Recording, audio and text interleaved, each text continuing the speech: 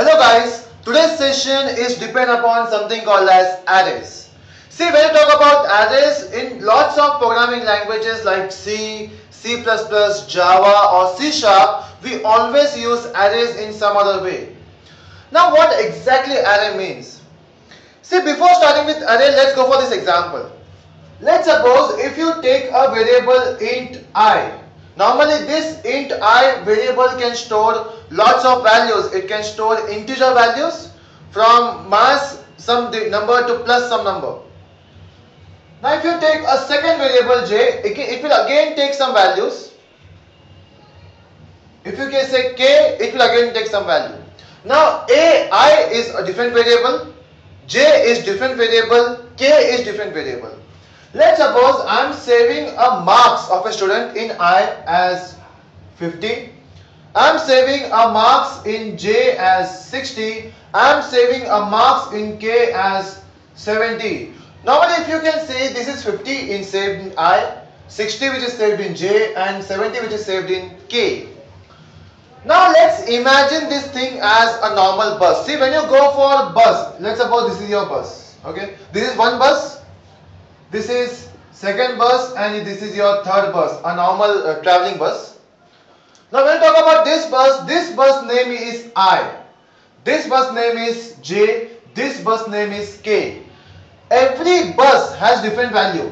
I has 50 value, J has 60 value and K has 70 value. These are totally a different bus which stores a number called as 50, 60, 70, somewhat integer values. Now the problem is when I know this all bus are of same type, integer.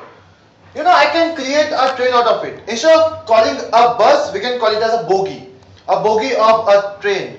Like this is one bogie, this is my connected second bogie, this is my connected third bogie. Now I have a train with three bogies. A bogie I, a bogie J and a bogie K, or a train bogies.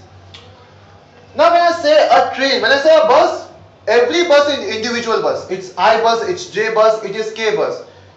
If I create a train, I can create a train of I. This whole train is called as I, having different bogies. This is bogie 0, this is bogie 1, this is bogie 2.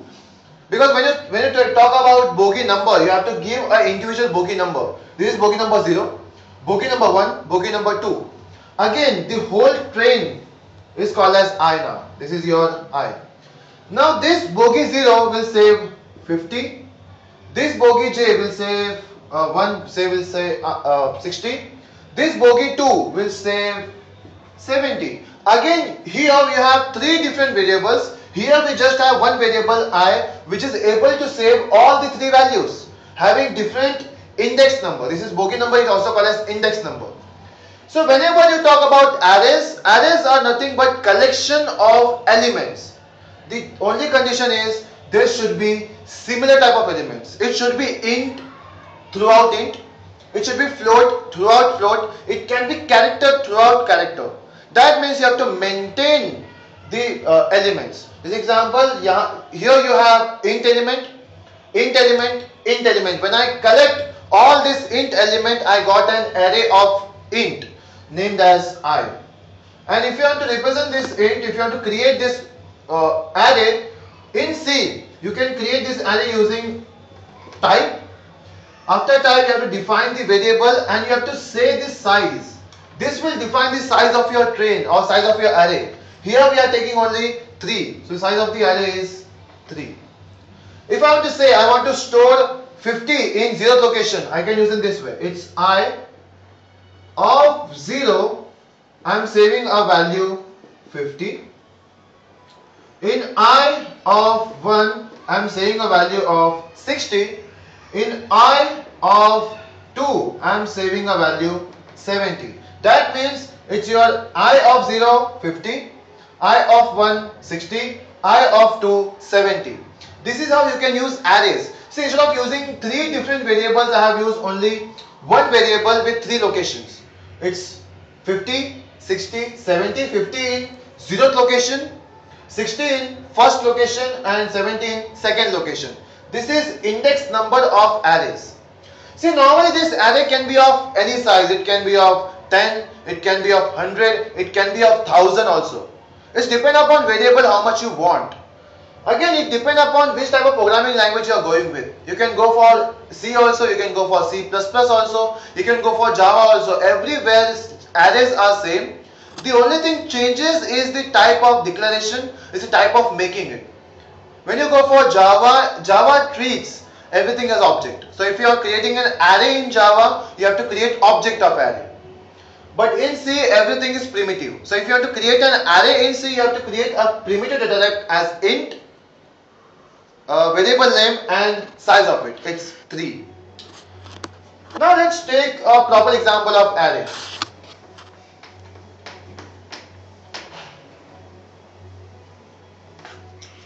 Let's suppose I'm dealing with a C program as main function, a normal main function, curly brace open, curly brace close.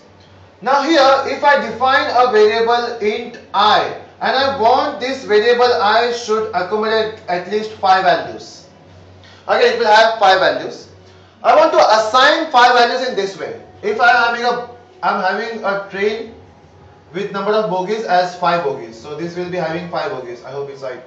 It's 1, 2, 3, 4, 5.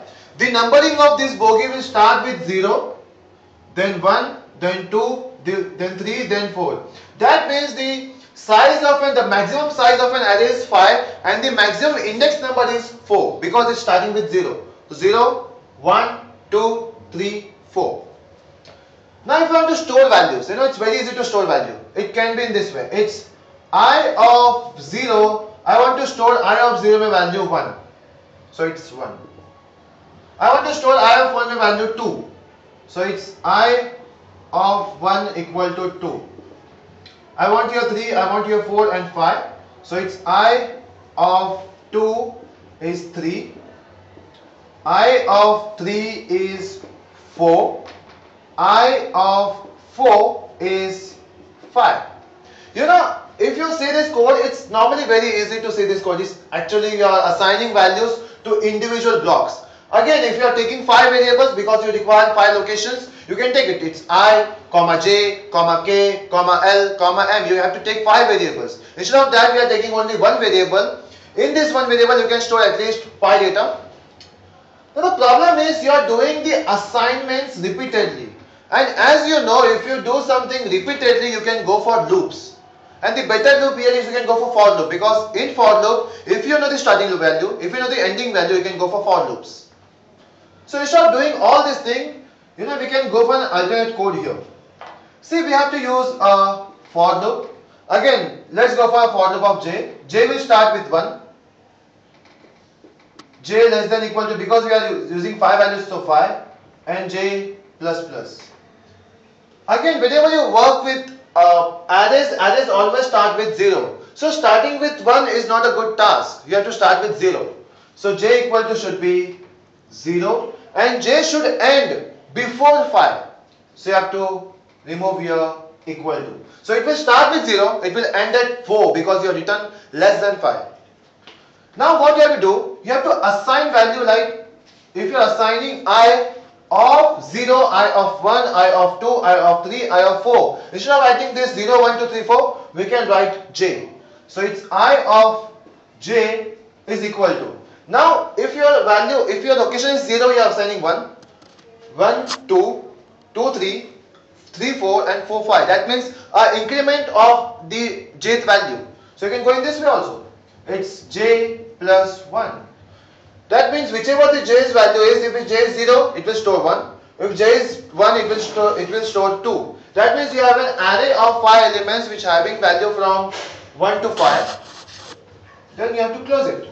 That's it. The whole code is converted into this value. Therefore, normally when you use arrays, it is better to go for loops when you are assigning some values. And arrays is normally used when you require a high amount of elements of same type to be stored in a single variable. Again, sometimes we don't prefer to go for arrays because, see, if you know the number of variables, you can go for arrays. If you don't know the number of variables, how much you require, like the length. Example, when you want to store the marks of students, again, Your students can be 10, your students can be 15. But if you give a size of 15, you have to accommodate all the 15. If 16% come, it will create problem because your array size is 15. Second problem, if you have 15 and you have 10 students only, you will, you are unwantedly reserving that 5 locations, and each location will carry in it 2 bytes. So 2 into 5 locations is wasted, that is 10 bytes are wasted. So if you know the number of size or if you know the number of blocks, if you know the number of variables, you can go for arrays.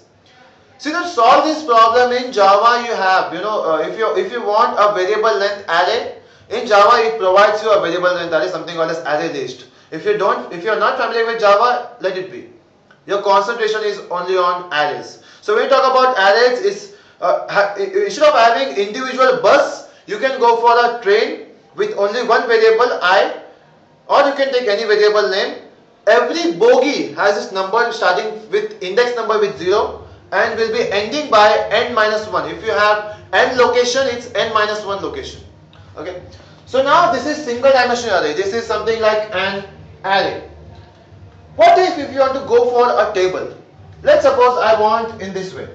I have 2 rows and 2 columns. This is my row 1, row 2, column 1, column 2. You can go for this by creating a 2-dimensional array. This was 1-dimensional, this is 2-dimensional. That means you have to define a variable I.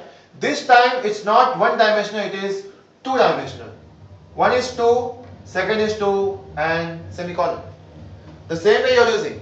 But the problem is, this is your I and this is your J. 1, 2 belongs to I, 1, 2 belongs to J. Or in some way, let's suppose change the variable name as A. It's for better use, because whenever you go for row count, it always go for I. Whenever you go for column count, it goes with J. Let's suppose I want to store something in this variable. Let's suppose I want to save 5. If I want to save 5 here, again when you go for arrays, it's not 1, 2. It goes from 0 to 1. So it will be 0th location, it will be 1 location. It will be 0th location, it will be 1 location. So I start with 0 and 1. J start with 0 and here we have 1. Now if you want to store something in this block, it is 0 and 0. So it is A of 0 and 0, it will be 5. If I want to save here 6, it's A of, first is row number is 0, column number is 1. So 1 equal to 6. If I have to store something here as 8, so it's 1 because it is second row, and first column, it's 0 equal to 8. If it is this location, I want to store here 12, it's A of it's 1 and 1, it's 12. This is how you can store values in array. Again, if you want to go for a better way, if you want to use for loop, you can do it. It's very simple. If you want to use for loop, again you have to take 2 for loop. One for row count, second is for column count. Again you have to go for nested loop, that's a different task. But the thing is, if you are creating a single row, it's 1-dimensional array. If you are going for tables, multiple rows, you can go for 2-dimensional array. This is 2 rows, 2 columns. If I write here 3, it's 2 rows, 3 columns. If I write here 4, it's 4 rows, 3 columns. This is how you can create 2-dimensional array. In fact, most of them uses 3-dimensional array also. If you want something in cubic way, because this is row, this is table. If you want a cube, you can go for 3-dimensional array. Right? Example 2. Like I have 4 row at front side, 3 bottom and 2 back side. So you can also go for cubes. This is what when you talk about array, it's exactly mean. Right? Normally, when you go for advanced programming, we certainly use arrays in multiple things. Like when you go for, if you want to create a table like 2 2s are 4, 2 3s are 6, you can go for arrays. If you want to store same element, same type elements in number of in same block, you can go for arrays. And this is what when I say arrays all about. Thank you. That's it. That's it.